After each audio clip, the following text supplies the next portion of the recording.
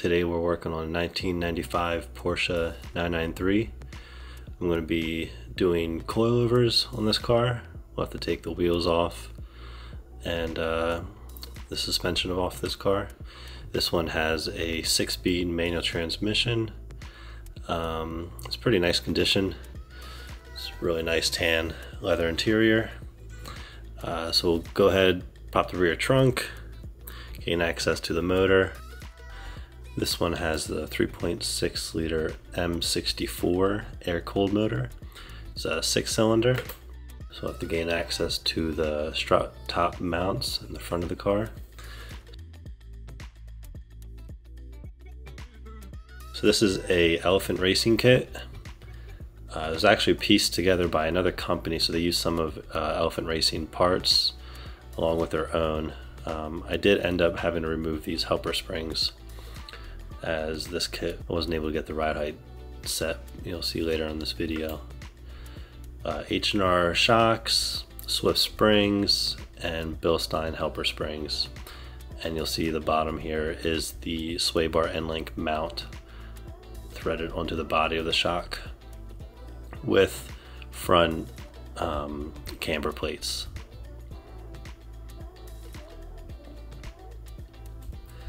So I'll have to open up this carpet, get access to the front camber strut tops, to remove the upper ones.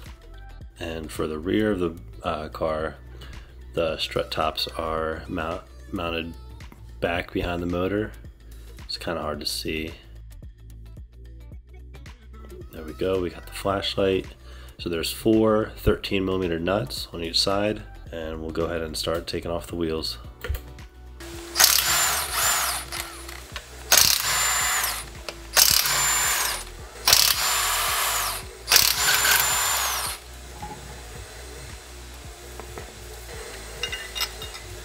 So just lift up the carpet in the front and be able to gain access to these 4 nuts.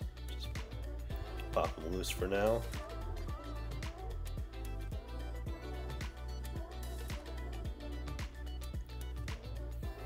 So this is an 18 and a 10mm bolt. I removed the plastic cap for the wiring, also take the brake clip off. There's a couple wires hanging around here. Just going to remove everything out of the way to allow the strut to be removed from the car. Pop this clip off. There we go. Take this one off here. Oh, it's not in focus.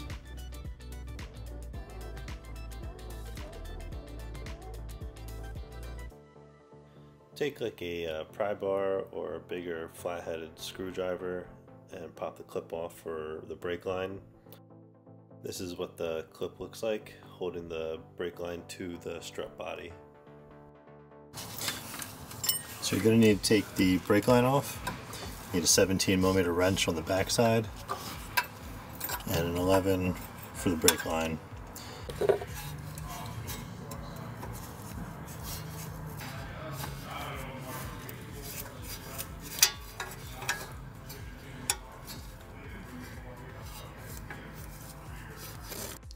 Once you take off the top bolt and the lower bolt, holding the steering knuckle to the strut, you have this piece here that has both the nuts contained inside of it, and then you'll be able to pull these off just like that. Take that one out, and this is what it looks like once they're all removed from the steering knuckle. Go ahead and take a pry bar and just kind of work itself out. Just be careful with this brown wire wrapped around the plastic body. Just give it some way, and then just let the rest of the pieces just kind of hang down like that. So now with the bottom part of the strut disconnected, I'm going to go ahead and take off these 4 13mm nuts on the top and then lower the strut assembly out from the bottom. Here I'm just taking the 13mm nuts off the top of the strut top on the inside of the car and just holding it with my other hand so it doesn't come crashing down. My bad, got most of my leg in this shot. But yeah, just take those nuts off. I like to get them started with the ratchet and then take them off by my hand the rest of the way. So here's the used one and the new one. They're both the same strut body, the shock body, H&Rs. The only difference is the new ones have a Swift spring and I believe this is a Bilstein Helper spring, and this one's going to have a solid camber plate mount. So I'll go ahead and attach that onto here.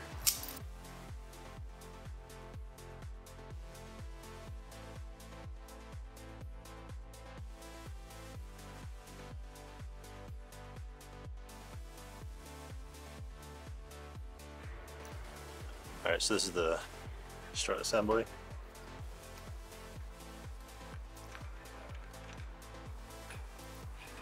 It comes packed with these spacers, washer, and a nut.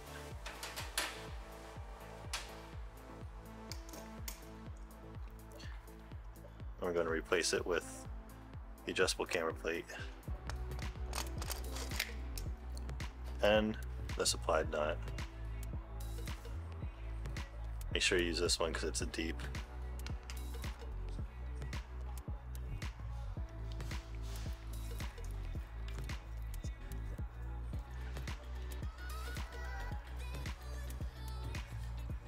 Alright, it's finger tight. These are loose. I'm going to take these off and then torque everything once it's installed in the car.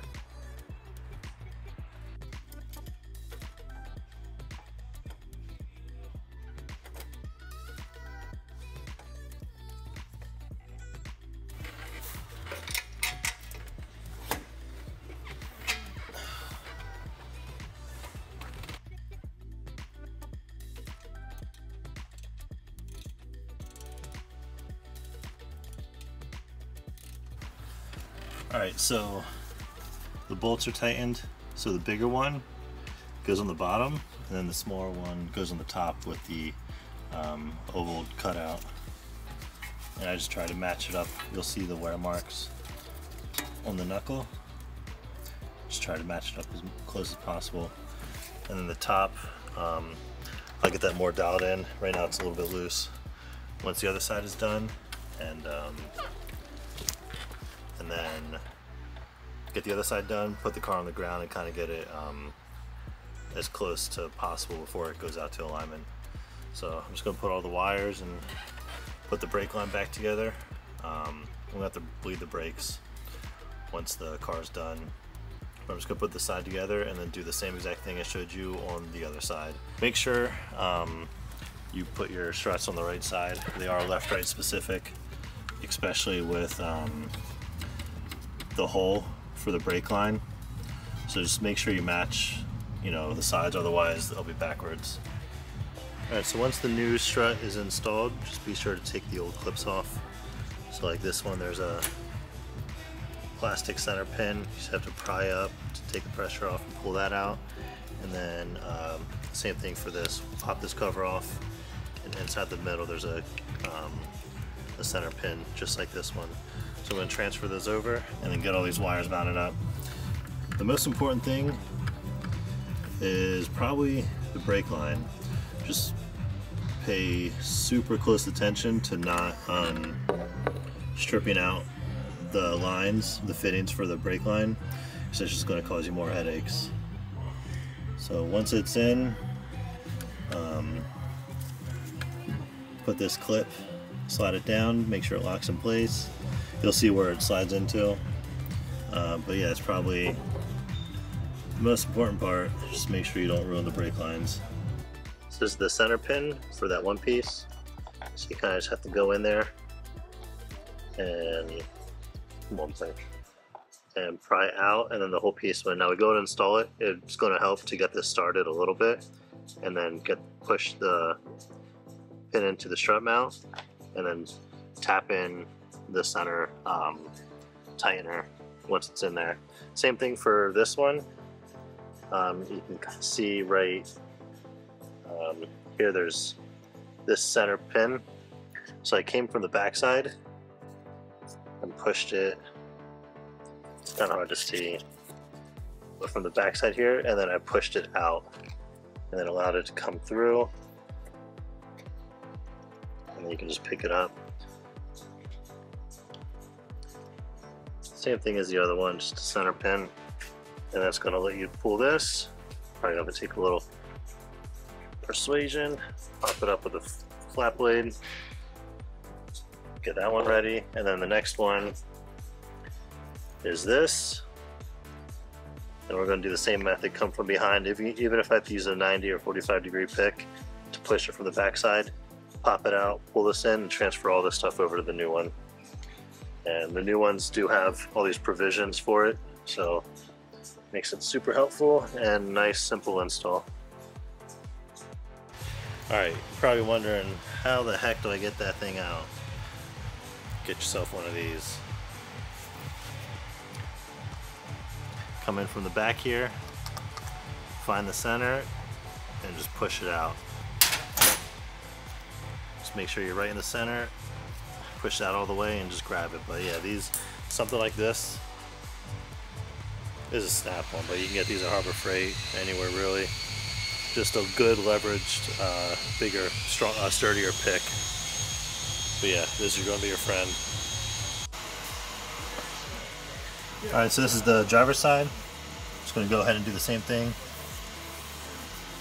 Take this clip off, swing it out from the plastic shield. There's this brown wire that's on the back side of it. So just try to swing it around the back end, you'll see what I mean. Disconnect the clip for the brake line, and we're going to have to detach the brake lines again. These plastic connectors right here, and yeah, just take off the 2 bolts. This is I believe it's an 8 or 10 mil Allen, and then the bottom one's a 18 millimeter socket. I'll show more detail of that, and then once I finish up this side, I'm going to torque both sides at the same time. The front's all back together. I'm just going to go over all the torque specs. These are all 24 foot-pounds of torque. 1, 2, 3, 4, 5, 6, 7. This is 59 foot-pounds of torque. This bolt right here, the top one, is 88 foot-pounds. Bottom one right here is 147 foot-pounds. Alright, so the front suspension is all torqued down. Here's the driver front strut top. Over here is the passenger side, all set up. The only thing I have left to do is set the ride height, but I'll do that once the rear is done, and I go for a couple test drives. Alright, so I'm about to start on the rear suspension, so I'm going to have to get back in there. It's kind of hard to see. This area, there's 4 13 millimeter nuts. So here's the front side. This is the front of the car. So there's a 18 millimeter nut, and then a T40 on the inside to counterhold the stud. And I'm going to have to take the arm, the sway bar link off. So here's the sway bar links. I'm going to take both of those off as well, both nuts, and probably have to counterhold the stud. Take those off on both sides. So you have to take this rear arm off, and in order to get the driver's side bolt out, you're going to have to put a jack under the motor and lift the motor up, and that gives you enough clearance to slide the bolt out. But in order to take the bolts out, you have to take the sway bar off. So take the sway bar links off the suspension, and then remove the sway bar brackets. And in order to do that and gain access to the 18 millimeter nut on the back side of this bolt, just take off your cover and also the rear engine cover.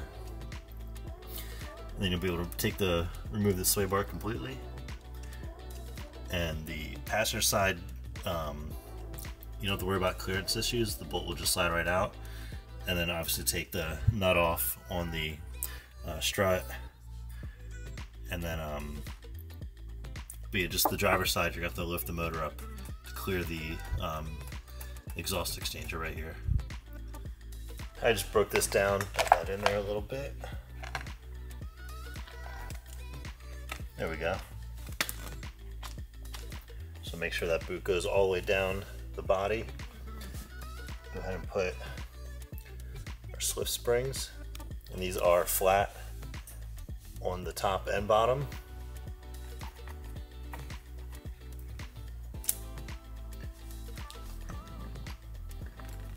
Our top plate, and this is the mounting plate.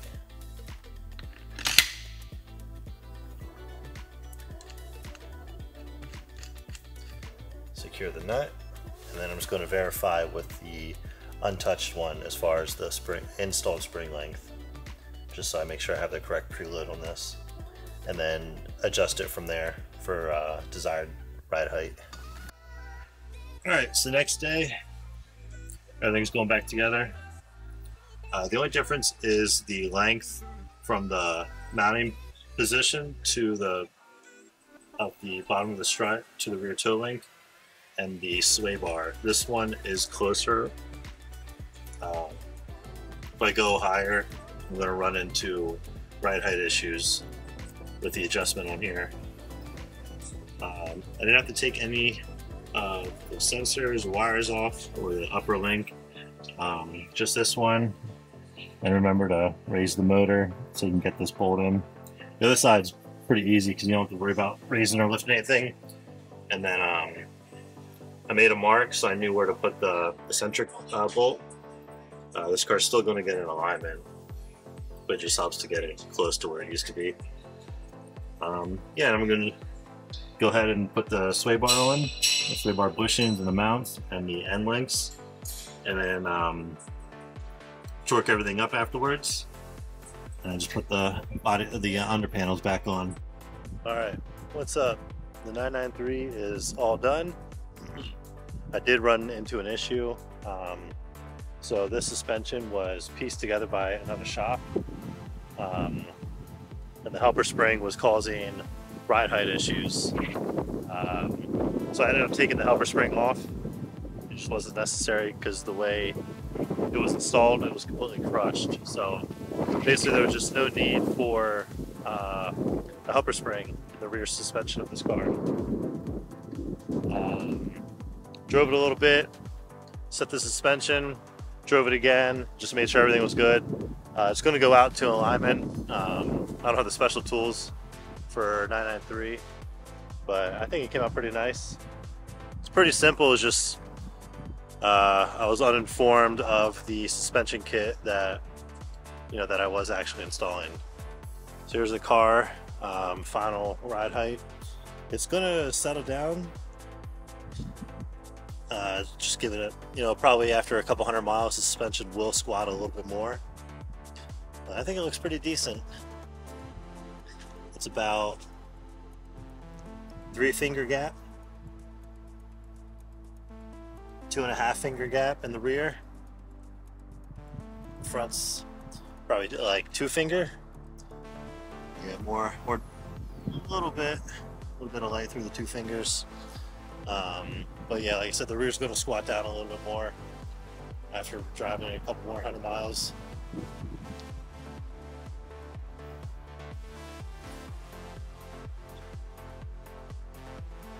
It looks pretty good.